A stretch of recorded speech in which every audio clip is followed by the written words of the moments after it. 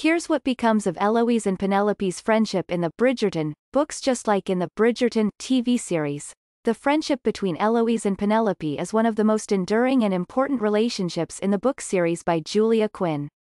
Throughout the first several books, their friendship is as close as sisters. In fact, Penelope and Eloise are probably closer to each other than they are to their actual sisters. Both women are a little bit unusual in the society they're in, with Eloise's independent spirit and Penelope's status as a wallflower, and, secretly, the powerful and mysterious Lady Whistledown. Curious to find out how their friendship pans out in the books? There are definitely a few twists ahead. Fair warning, spoilers for the Bridgerton book series ahead, so if you'd rather watch the TV show totally unspoiled, this is where to turn back. The biggest difference between the TV series and the books is probably the role that Lady Whistledown plays in the earlier years of the series. In the first few Bridgerton books, Eloise isn't especially concerned with unmasking Lady Whistledown. She's curious, of course, but she doesn't have quite the same single-minded determination that her TV counterpart has. Unbeknownst to her, of course, her BFF Penelope is the woman behind the pen, making things much more complicated for the two of them. In the book series, Eloise's story, To Sir Philip, with Love, is set around the same time as Penelope's Romancing Mr. Bridgerton. It's in Romancing Mr. Bridgerton, the fourth book in the series, that Penelope's identity as Lady Whistledown is finally revealed, both to readers and to several of the characters.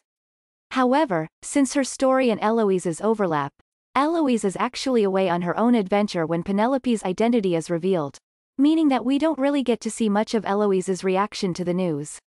Years later, however, Quinn wrote an additional epilogue to Romancing Mr. Bridgerton, that finally gives us a peek at how Eloise takes the news. The bonus chapter is set on Eloise's wedding day, and Penelope is determined to not spoil her BFF's wedding day with her own revelation.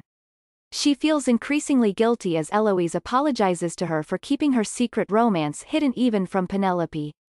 Finally, she pulls Eloise aside to confess, only to find out that Hyacinth has already spilled the beans.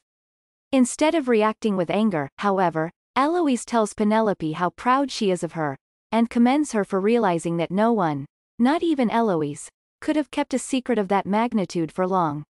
It all ends with the two women confiding in each other again, and teasing each other about whose secret was bigger. Given how much more dramatic Whistledown's revelations have been in the TV version, such as revealing Marina's pregnancy, it seems likely that Eloise and Penelope might have a tougher time when the truth comes out. Still, we have every faith in the strength of their friendship, and we can't wait to see them come into their own side by side.